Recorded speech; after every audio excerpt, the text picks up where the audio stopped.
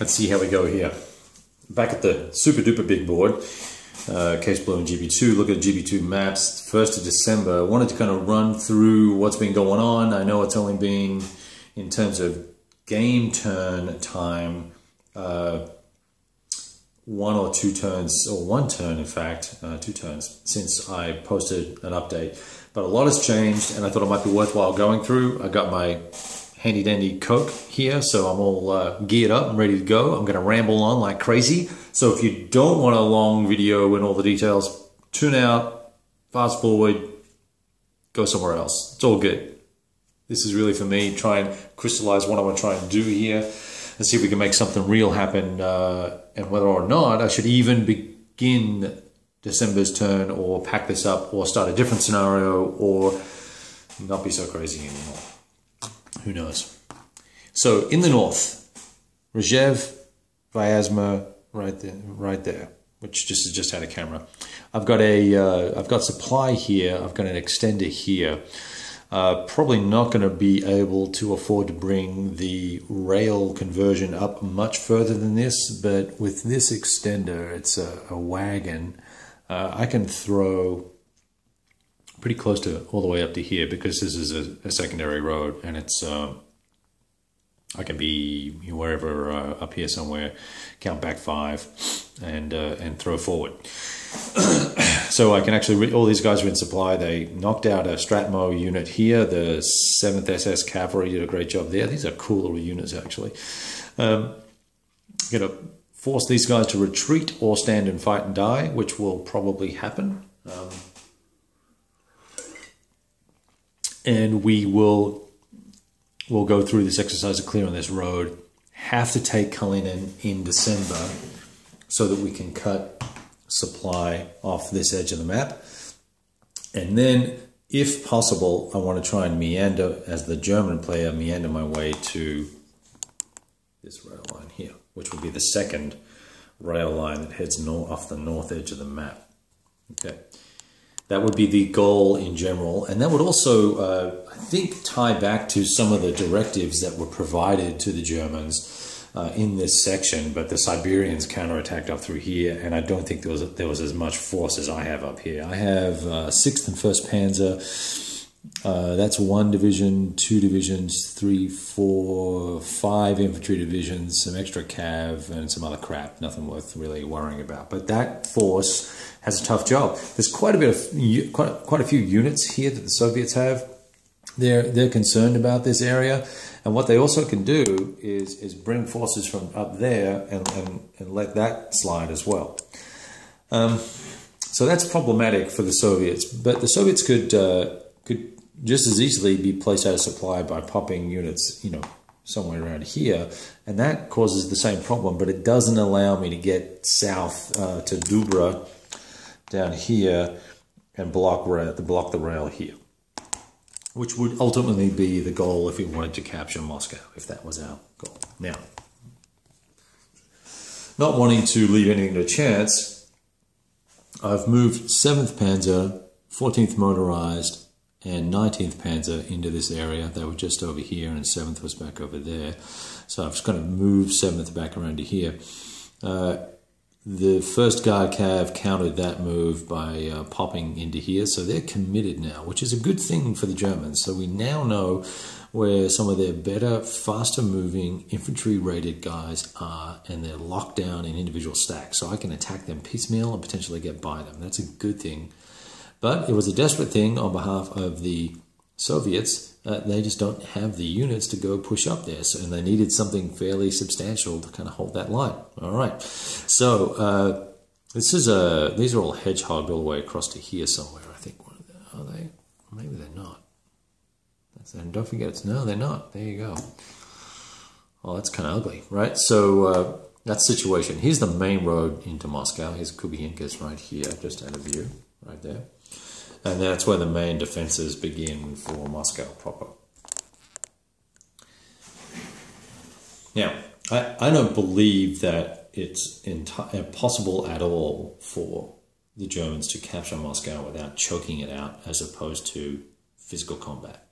I don't think there are enough forces in the game to physically attack and drive through what would end up being, you know, several layers of infantry. Because I would literally just stack this in 1, 2, 3 level hedgehogs and just pile it all up here. And it doesn't matter how bad the units are, and make the Germans pay heavily in supply to make these attacks. But I do think it's possible to try and surround them. If you look at the rail net to the rear of Moscow, there's a line here which is covered by Dubra. And this goes off through Kiln, off the other end of the map, Kalinin and Kiln. And then you have this line and this line, and there's another little line here. They're the only other lines off the map.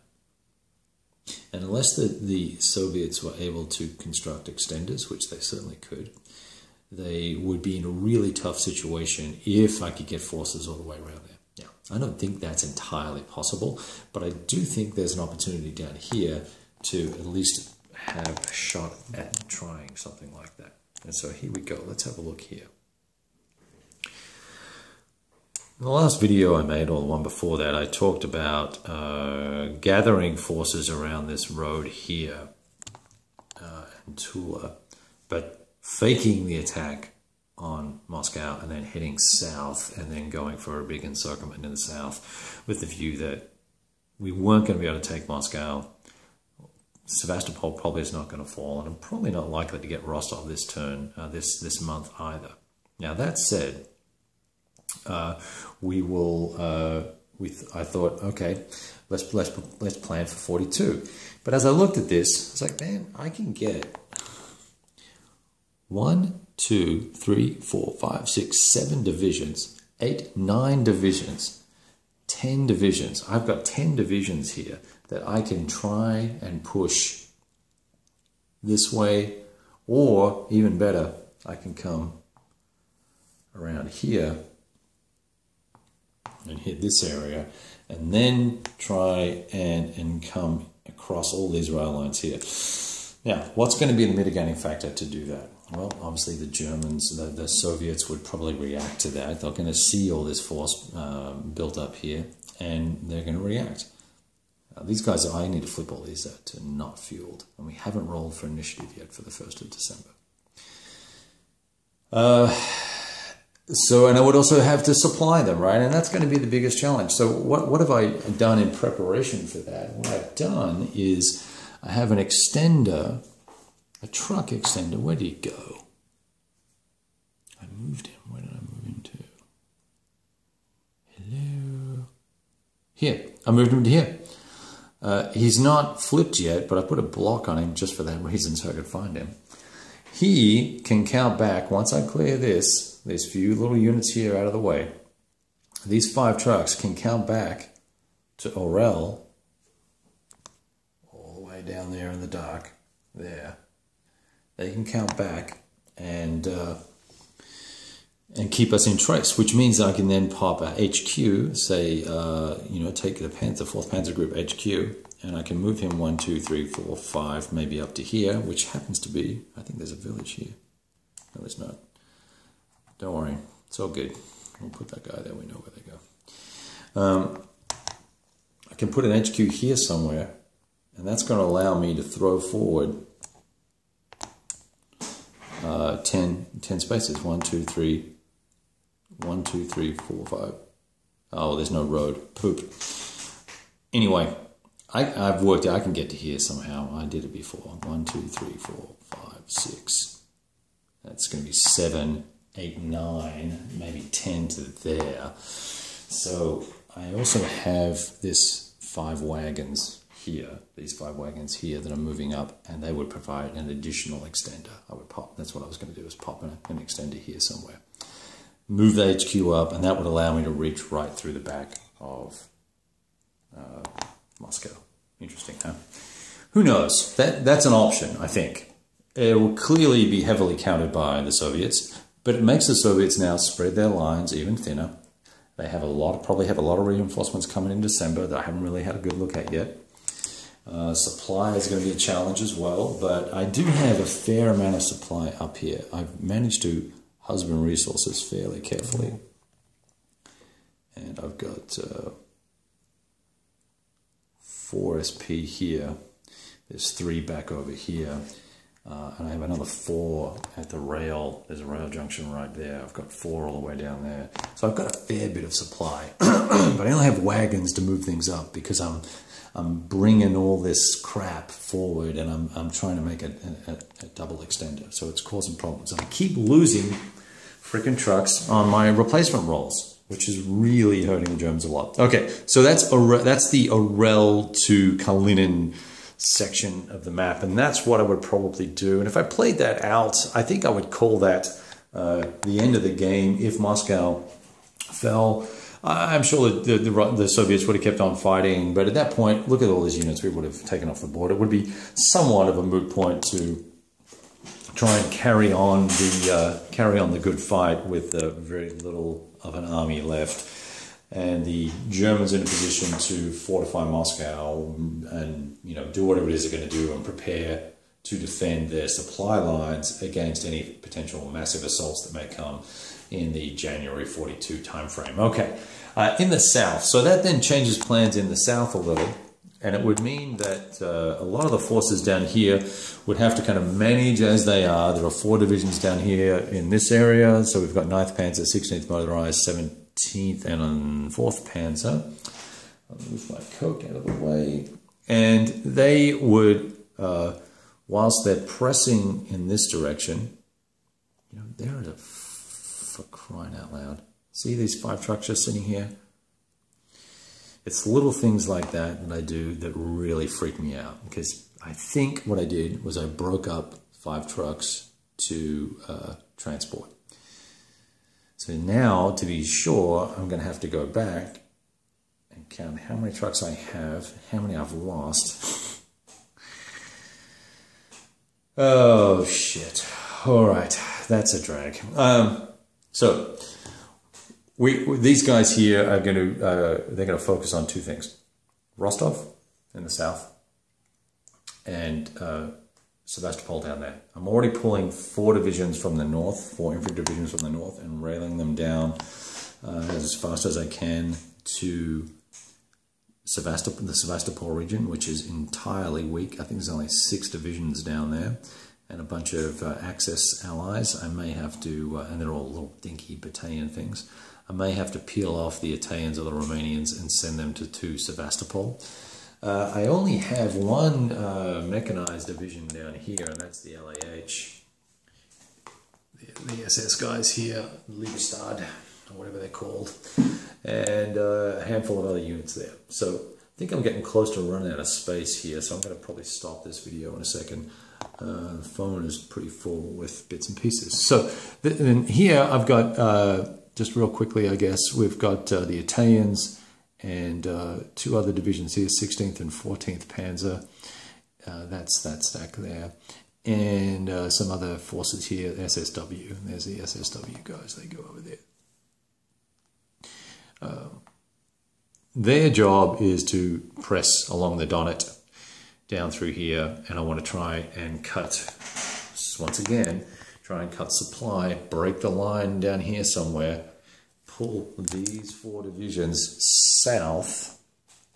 I'm probably going to leave some infantry and other bits and pieces around here to prevent any sort of build-up around the Voronezh area. See that as an opportunity for the Soviets to build up some strength here and really try and hit this rail line in Kursk, which has nothing, and a rail is also hardly defended at all. That's one thing that the Germans are going to have to start paying attention to as forces build up.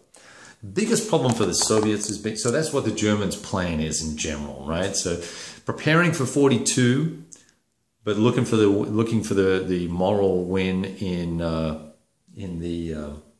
north by capturing Moscow and then calling it a game, and maybe then switching to a southern scenario, and we'll pack up the GBII maps and we'll just play a southern scenario and can maybe keep going from where we are or something like that. Who knows what we'll do.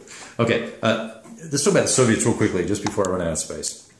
The Soviets, I think, have done a better job than I thought they had or felt like they had What they have had going against them have been great supply rolls, but really crappy replacement rolls. I've had, I think, 3 or 4 turns in November where I got either 1 packs or 2 packs or none, and never have really received a substantial amount of reinforcements. And it's really caused a big problem for the Soviets in terms of being able to replace forces that are lost. This is the lost pool over here. It's just freaking enormous. Look at all those HQs that are out.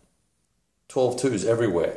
And if we look at replacements for December, get a little bit of natural light in here real quickly. Let's see if we can find where the December replacements reinforcements are. There you go.